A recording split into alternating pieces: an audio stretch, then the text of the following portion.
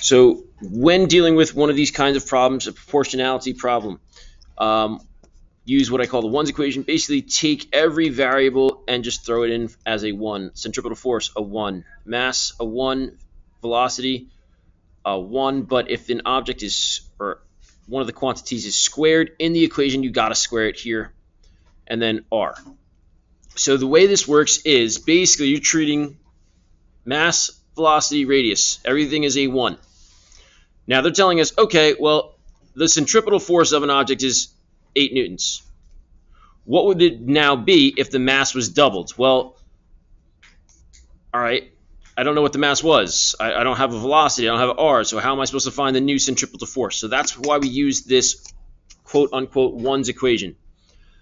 What quantity did they tell you is being changed?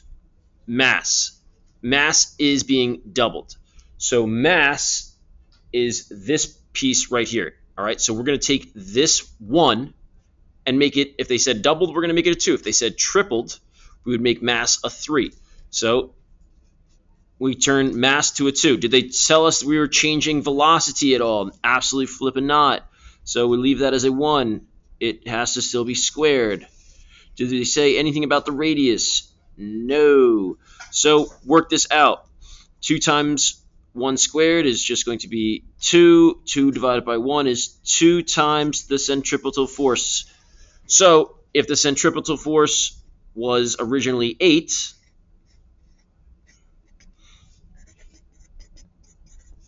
now the answer will be 16 newtons. It wound up doubling.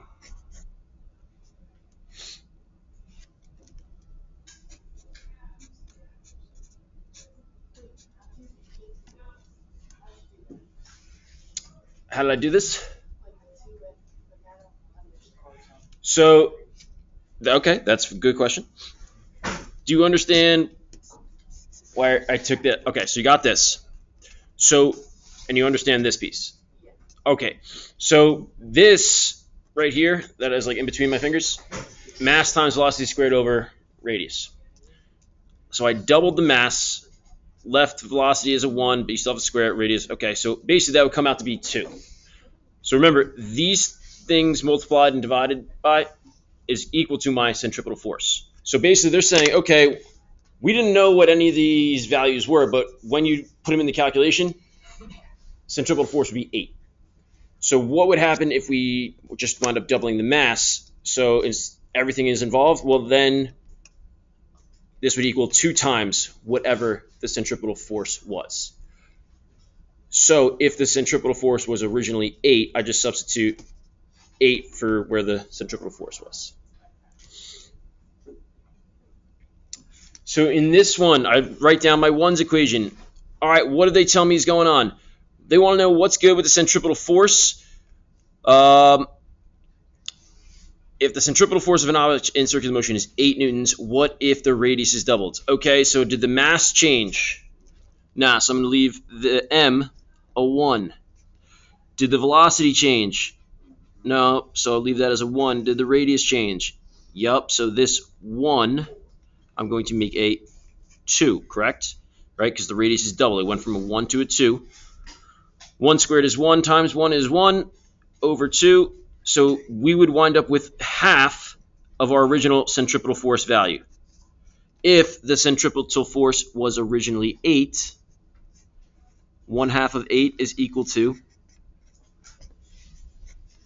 4 newtons.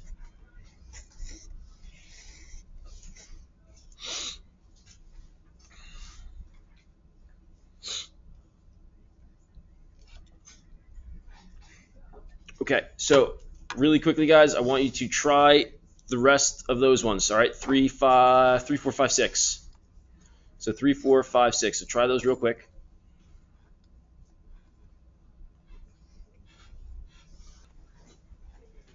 Okay, so for 3, here's my ones equation. Again, centripetal force, mass, tangential velocity, linear speed, that's all. V is the same thing. It's all encompassing. Any one of those is V. Radius. Okay, great. What if the linear or tangential speed or velocity is doubled? So nothing was said about the mass, so I leave it a 1. Velocity, they said, is going to be doubled, so I make it a 2. You still have to square it.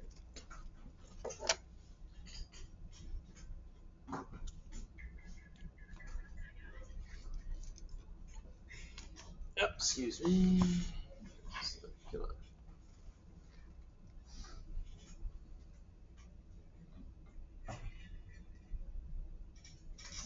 You still have to square it. Nothing was said about the radius, so you leave the radius as a 1. And then just play everything out. So 2 squared is 4. 4 times 1 is 4. 4 divided by 1 is still just 4. So you would have 4 times the original centripetal force value. If the original value for FC is 8, 4 times 8 is going to give us a new centripetal force of 32 newtons.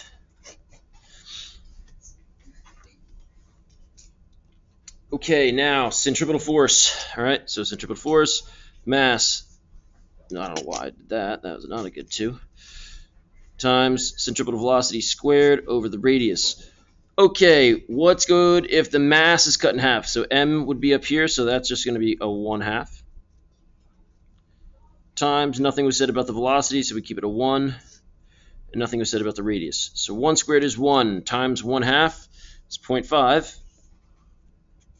All right, so 0.5 over 1 is still just going to give me 0.5 times the original centripetal force value. So 0.5 times 8 gives us a centripetal force here of 4 newtons.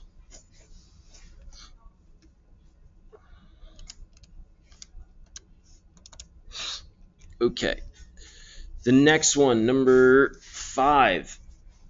The centripetal force of a circular motion, 8 newtons. What if the radius is half? So again, centripetal force, mass, tangential velocity, speed over the radius. Okay, what if the radius is cut in half? All right, mass didn't change, velocity didn't change, radius gets cut in half. 1 squared is 1 times 1 is 1. 1 divided by 0.5. And that comes out to give me 2. So this one would be 2 times the centripetal force, or our original centripetal force value. 2 times 8 gives us a new centripetal force of 16 newtons.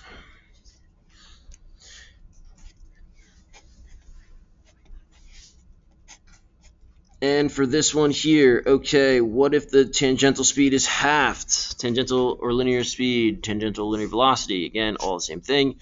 Nothing was said about the mass. This thing is cut in half. All right, but remember, you have to square velocity, speed. That has to be squared. Nothing was said about the radius. So 1/2 squared comes out to be, in your calculator, 0.25. Times that by 1, it's going to be 0.25. Over 1, it's still 1/4. So 0.25 times the original centripetal force value. And then if the original value is 8, 1/4 of that, or 0.25 times that, is going to give you a value of 2 newtons.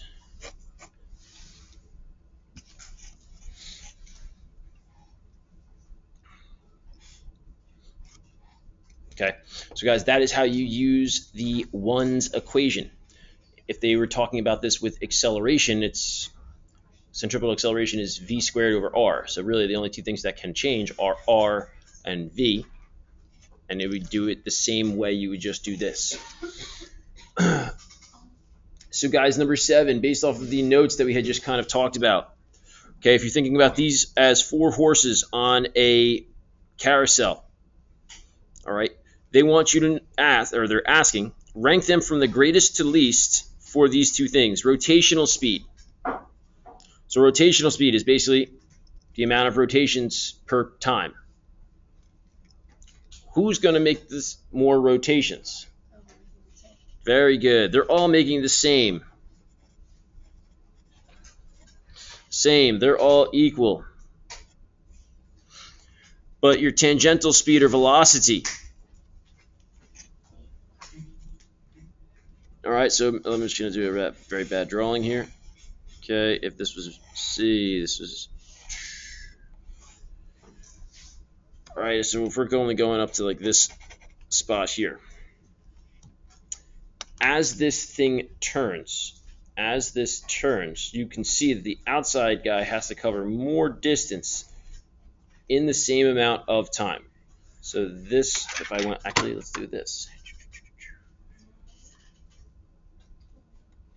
So if this was my line, okay, the person on the outside rail has to cover way more ground. So therefore, you see that they have to move faster than the inside. So very simply for this one, it will be D, all right, is greater than C, is greater than B, is greater than A, or D, C, B, A, doesn't matter, in that order.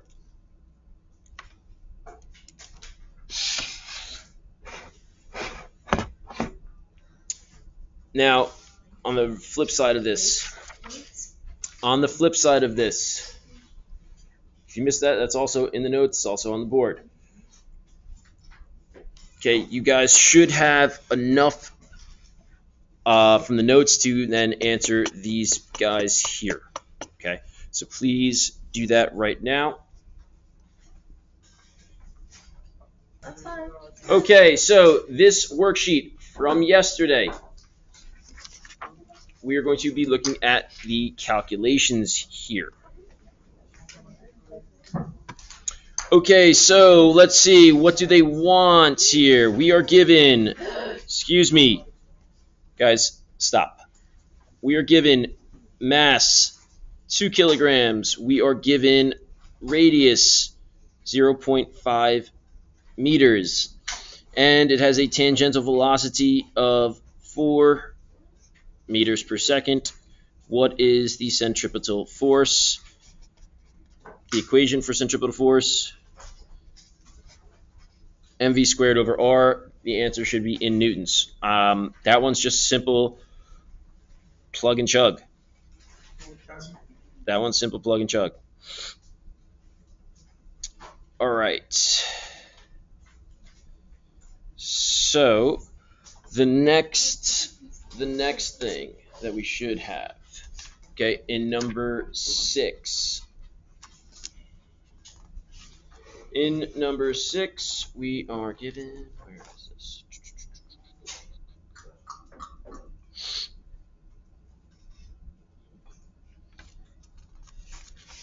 So in number 6, you have a race car that has a mass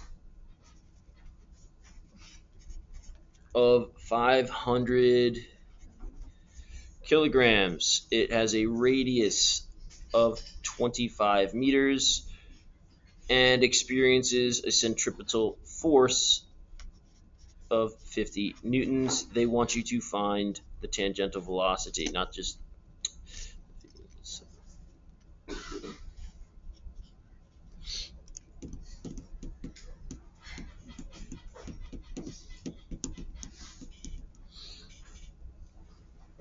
Okay, so that equation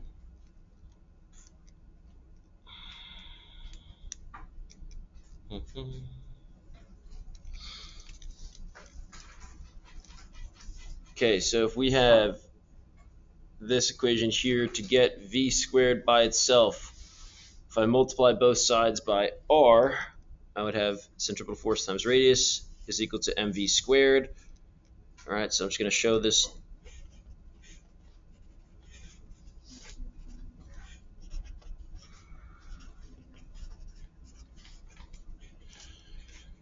Okay, then to get v squared by itself, you got to divide both sides by m.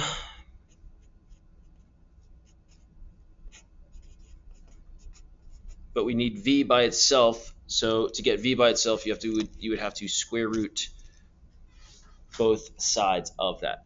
So v is going to equal centripetal force times radius divided by the mass, and then you square root. So do everything under the square root first, multiply on top, divide by on bottom, then square root to solve for that.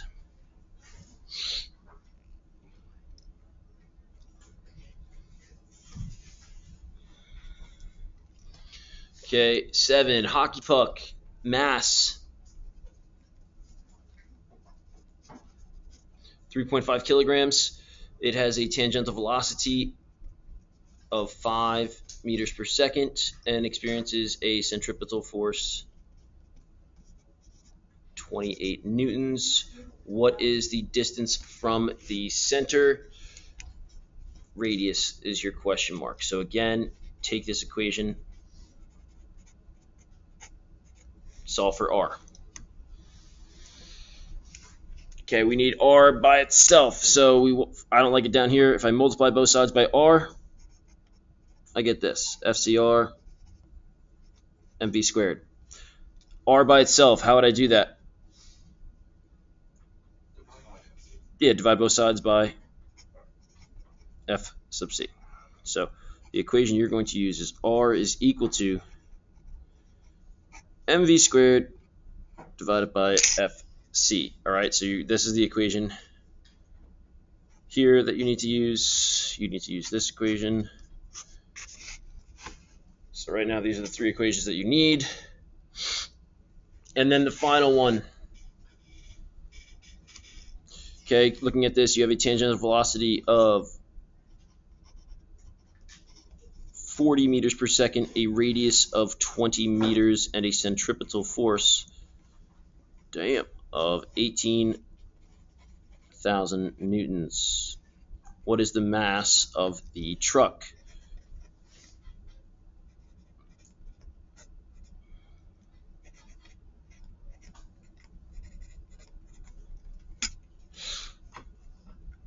Okay, again, same thing. Multiply both sides by r. You have this, and now it's pretty much just how do I get m by itself? Divide both sides by v squared. At this time, all PM both senior students that still need their senior portrait taken, please report to the auditorium. Thank you. All right. So this will leave us with m is equal to force times radius over v squared. Okay, so you guys have the equations now that you need. You will solve these for homework. Okay, you should be able to actually probably finish them right about now.